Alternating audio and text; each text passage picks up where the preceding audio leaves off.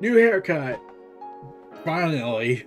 I had the big hair afro I was getting at this point, and I just need to get this cut. And now some people think I look Amish. But enough about that. Let's get right into things and talk about the match that everyone's been wanting to talk about. CM Punk versus MJF. Not a lot of text. Maxwell Jacob Friedman, but I'm not spelling all that. Anyways.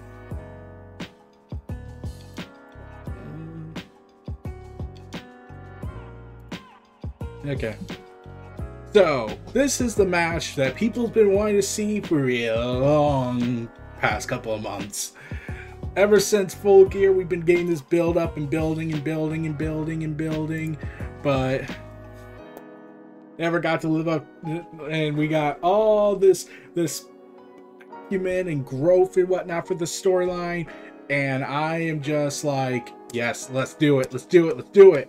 Especially when you remember that MJF as a kid what is seen with CM Punk, which is like, I'm pretty sure MJF is all giddy inside knowing I get to work with one of my idols, I get to work with one of my favorites, and the fact that he lives in this timeline.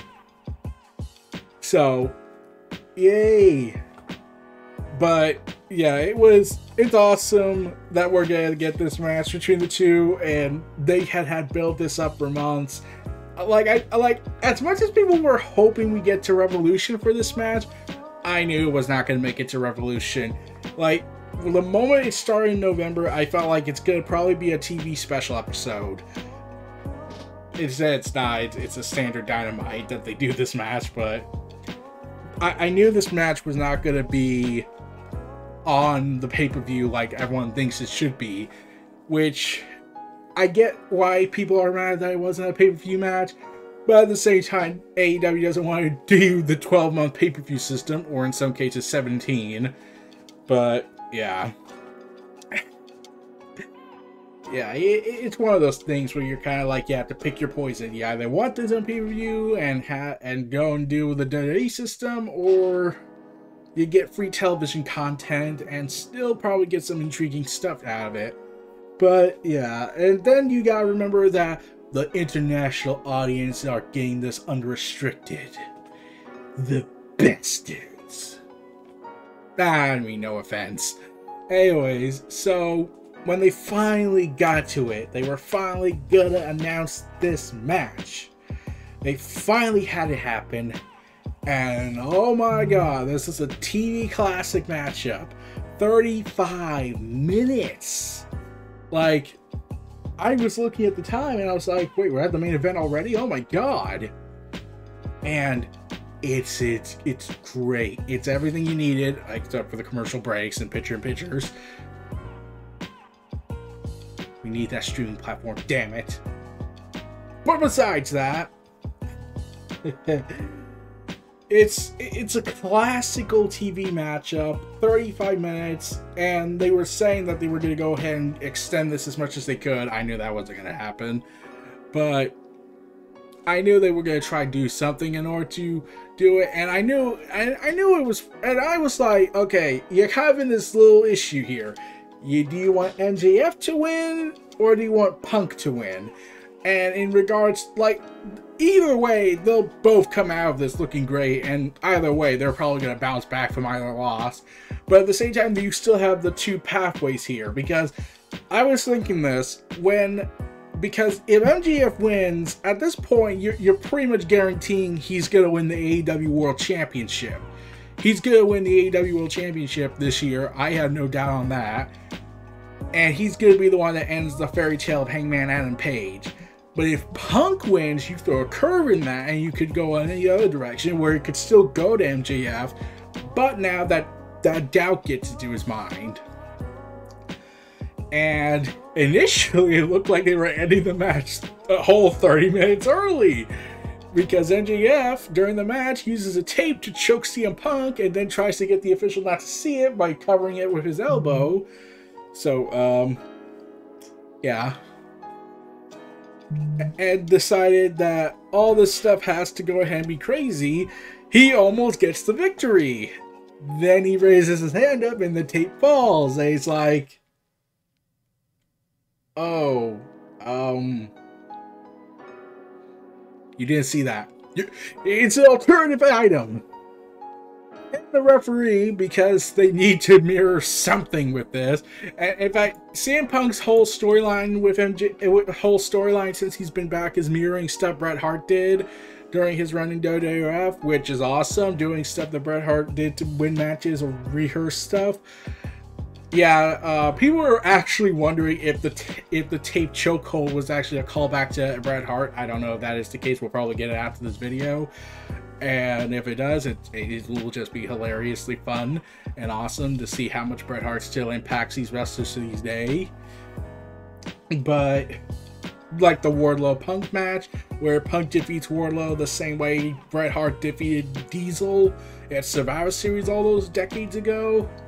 But yeah, they restart the match, and people are actually saying this is more like a callback somewhat to The Rock and CM Punk, where MJF wins by cheating and then they restart the match. Feel like they should have done the lights things out just to, you know, really give it away.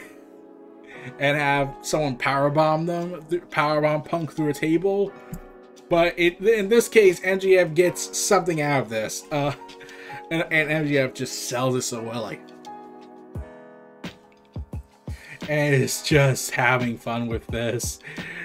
And Punk gets the win on several occasions, but ultimately Wardlow comes out. He stomps down towards the ring. He's looking conflicted, like, do I help Punk, or do I let him get kill MJF, or do I throw MJF in the ring and cause a destructional ending? Or do I help MJF and get my paycheck out of this? Well, Wardlow then just makes his way out, stares down at Punk, but because MJF doesn't want to lose via disqualification, probably is his reasoning, he steps out of the way and the fans go ballistic, like, yeah, Wardlow's doing it! Punk gets back in the ring, throws him into the ring, stares down Wardlow, and Wardlow is just looking at him as the referee's also telling him to not attack Punk. And then, BAM! MJF hits him with the diamond ring. And 1, 2, 3! MJF wins, and the streak of CM Punk is over.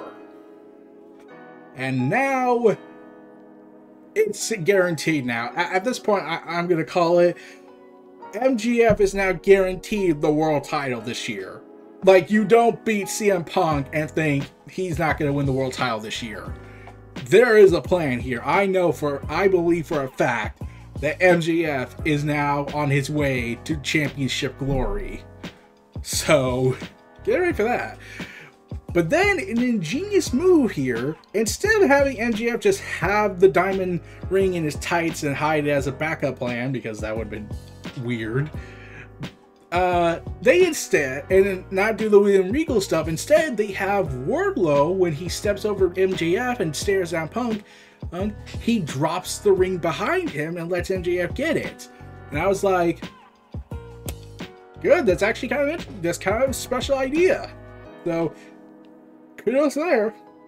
Instead of being so overt, instead of doing the William Regal stuff that Regal used to do with the brass knuckles, where he hides in his trunks or his kneecap pads or everything, but and the referee would have to search it. Instead, he could have an outside interference, just subtly drop it to MJF, and even the commentators were caught by surprise. So I was like, cunning Casanova bastard. But yeah, MJF is now the best in the world, and the reign of terror continues, as now he has a huge momentum on his way. I mean, like, you don't beat CM Punk and not get a chance to win the title this year. Like, I am still certain, as Wardlow continues his Batista-like run, where he looks like he's gonna help, like, people are hoping Wardlow turns on MJF soon. I'm still thinking they're going to do the slow burn approach where they're going to do it like he's Batista, where it's going to build up to it, and then they're going to go the giant route with MJF, with Giant Hogan route when the NWO kicked him out, where MJF wins the title, but Wardlow wins the tournament to become the #1 contender for the world title, and, you know, MJF's the champion and Wardlow's the challenger. And then when MJF continues to dodge the question and they don't do the title match at Winter is Coming, Wardlow just has enough and grabs MJF by the throat and says, "That's all! I want the gold!" And whatnot. And MJF has to use his 4 horsemen and any outside enforcers to help take him out. Yeah. So basically, we do NWO kicks out the Giant, but with less idiotic racism and idiots, aka Hulk Hogan, and bigots and horrible people.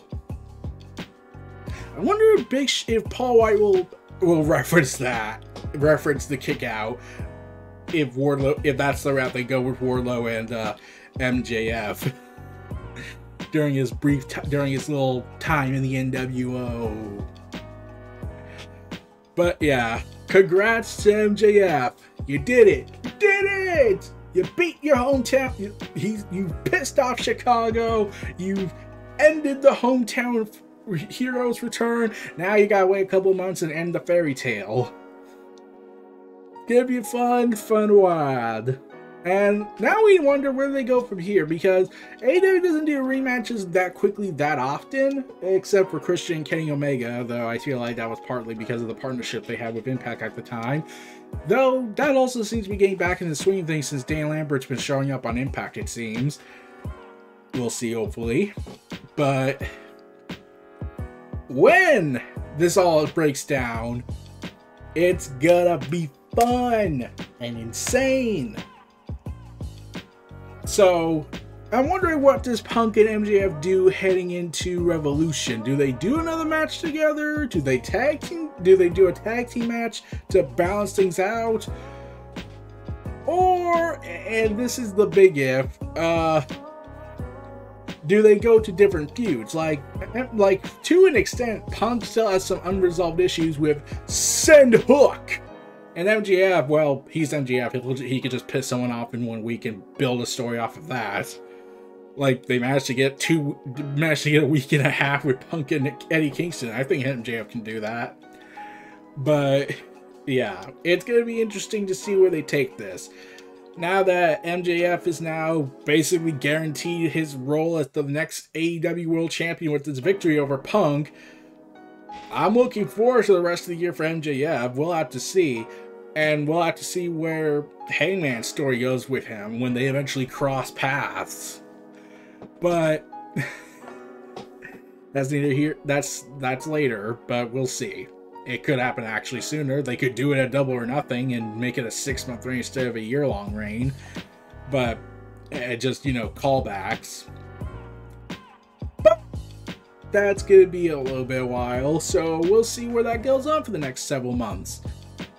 This was Neo Reality Entertainment, the WrestleVerse, presenting MJF versus CM Punk on AEW Dynamite 2022. Feel free to like, comment, subscribe. Check out my other content in the description below. Stay tuned for more. I'll see you next time. Peace and take care. And have a good day, everybody. And keep watching pro wrestling.